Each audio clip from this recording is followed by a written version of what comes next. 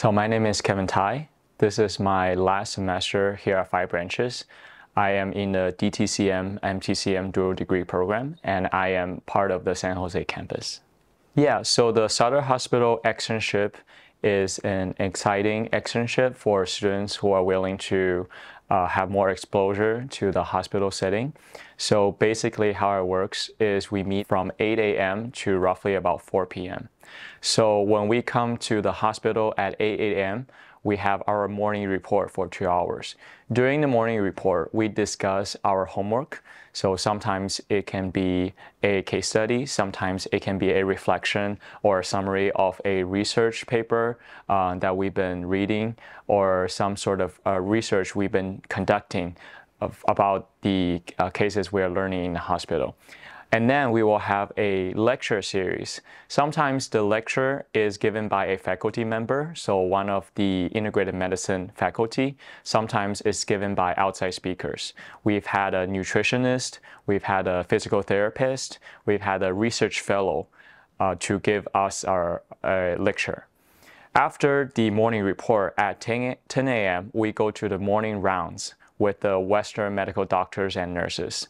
So this semester, we are focusing on the oncology clinic. So we are working in the oncology department. We are meeting with the oncology doctors and nurses at 10 a.m. to round on their patients and to learn more about how their patients are doing. Sometimes the doctors will see that we are there and they will refer some patients to us on the spot. Patients that are experiencing a lot of pain, patients who are experiencing constipation, patients who are experiencing anxiety and depression, they will usually refer them to us. Afterward, around 12 o'clock, we have our lunchtime. During the lunchtime, we talk about our cases. We look at the charts for the patients that we're going to see. But at the same time, during lunchtime, we have a noon rounds. So for the noon conference, is usually conducted by the hospital. So the hospital will either have a tumor board where they discuss real cases and talk to colleagues and come up with a treatment plan, or it will be a lecture series given by one of the doctors on various different topics. So every week that topic will change. So during lunch, we eat lunch, we discuss patients, and then we learn with the hospital staff.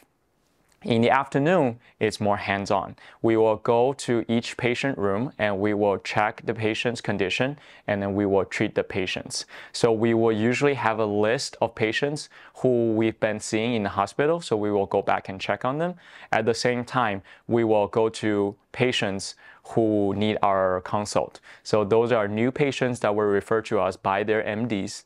And we will go see if they want acupuncture treatment, what's the issue that they're having, and then come up with a treatment plan and either treat on the spot or come back later to treat according to their schedule.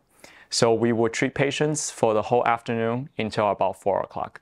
Sometimes if in the afternoon, we would have an extra lecture series based on faculty availability, or in the future, when we start doing some research, we will have time to meet with our faculty to conduct research, to work on our research projects, or if we have some educational projects, we would also work on that as well.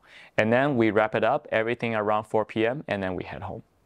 So I think that the most impressive moment in my externship experience in the hospital so far has been treating critically ill patients. So in the hospital setting, it's an honor, it's a privilege to be able to care for patients who are in probably their most vulnerable time of their lives. We have been treating patients in the rehab floor. We have been treating patients who have cancer. We've been treating patients who are critically ill in the ICU. So those are the kind of cases that I don't usually get to see in our daily clinic.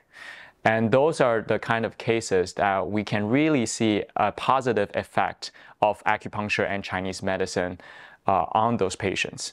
For example, I have this patient who had a stroke. And after the stroke, she has been recovering in the rehab floor. And because of her stroke, the half of her body has no sensation. It's almost paralyzed. So her left arm and left leg is in extreme weakness and no sensation at all. And as we are treating her, she's starting to gain more sensation. As we are treating her with the needle, she's starting to have more mobility and range of motion, which is a really positive change that we are able to see. And for the past couple of treatments that we have with her, she is showing a really positive relief from the acupuncture, and she's getting the more of her mobility back. But at the same time, because she's getting her sensation back, she's experiencing more pain. So for the past couple of visits, we have been treating her for her pain. And usually when we first go into the room to treat her, her pain scale is about a 9 or 10 out of 10, and it's a sharp pain. But every time after we finish with the acupuncture treatment, we would ask her again, and the pain would reduce to about 2 or 3. And there was one time the pain reduced to none. And that's really good because we are really seeing a positive effect on those patients with just the help of acupuncture. So one of the great examples and a really good case study that I had in the hospital was this patient who was a stroke patient. So basically she had a stroke, she had her head on the right side of her skull, and then she had to have her skull removed during the surgery. And basically when we first saw her, she'd never done acupuncture before, and she is almost completely paralyzed on the left side of her body. She was extremely weak and has no sensation on the left upper extremity and left lower extremity. So basically what we did was we did acupuncture to help the blood flow, to help the qi flowing, and also to help her slowly gain the mobility back. And after a couple of treatments, it was great to see that her sensation is slowly coming back, and she was actually having more movement, more mobility, and more range of motion on her left side of the body. After a couple of treatments, she started experiencing severe pain on the left side of her body. While pain is not good, it was reassuring to us that she was gaining more sensation.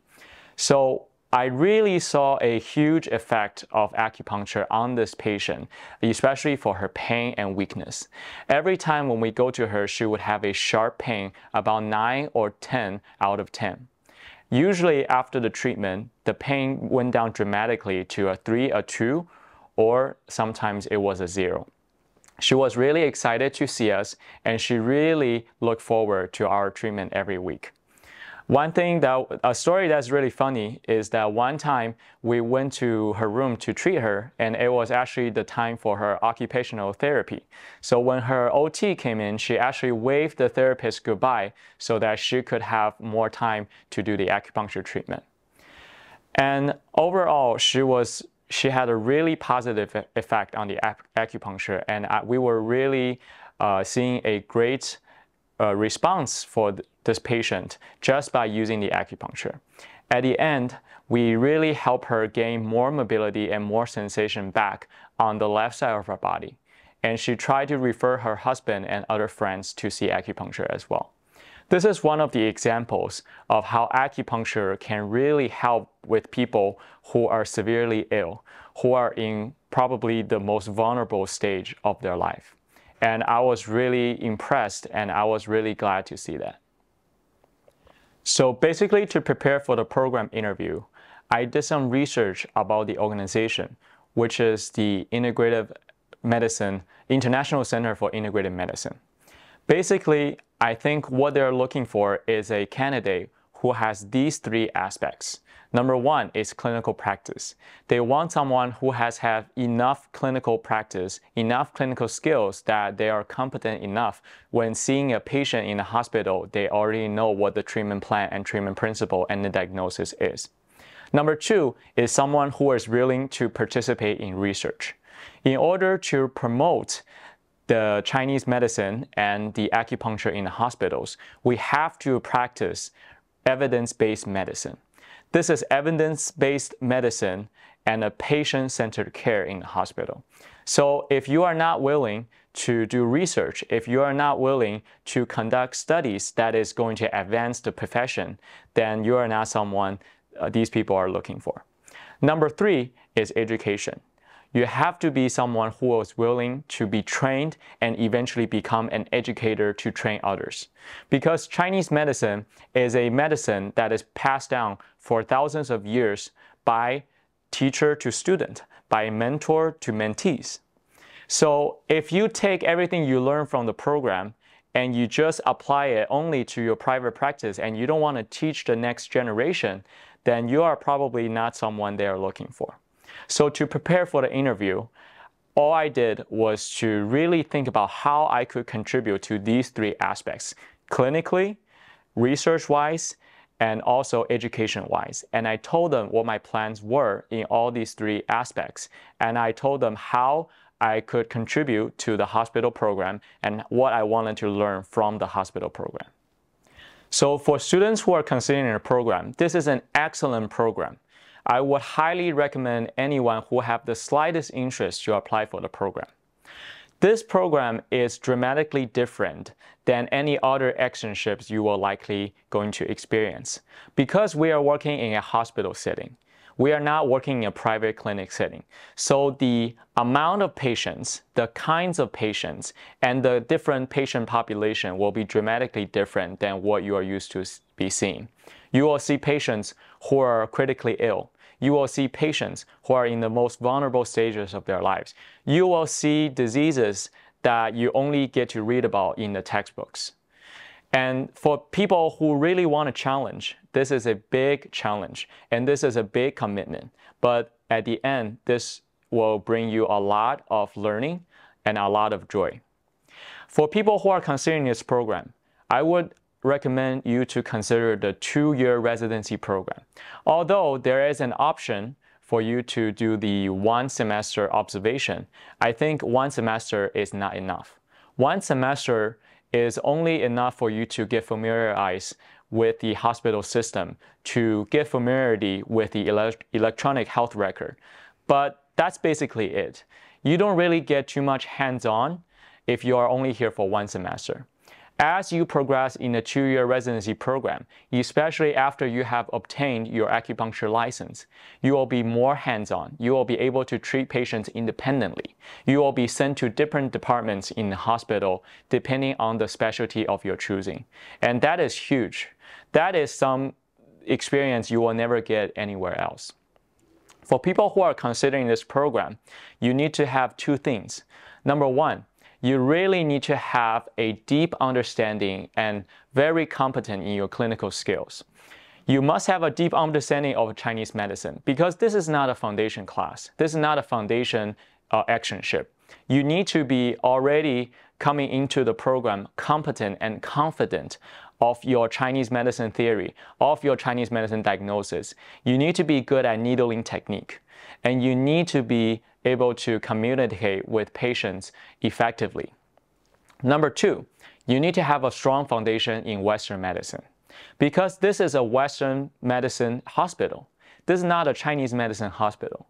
So you need to be able to know and understand the terminology that Western practitioners use. When you look at the health record, when you look at the electronic charting, everybody uses Western medicine. Everybody uses even abbreviations. Not even full words. They use abbreviations. So you need to be able to read the doctor's chart, the nurse's chart, the physiotherapist's chart. You need to understand what they're saying in order to have a better understanding of your patient. You need to understand the foundation of Western medicine. What is stroke, for example? Stroke is different in terms of Chinese medicine and Western medicine. What is hypertension? What are the very basic Western terminologies? You have to be confident and competent in those areas so that you are not having to relearn the foundations when you are in the hospital. And finally, you must be someone who is confident enough to treat patients who are critically ill, because those patients are very different from the patients from your private practice. So overall, you need to be someone who is competent and confident enough in both traditional Chinese medicine and Western medicine, and you are someone who likes a challenge, and you are someone willing to dedicate a lot of time and energy into this program.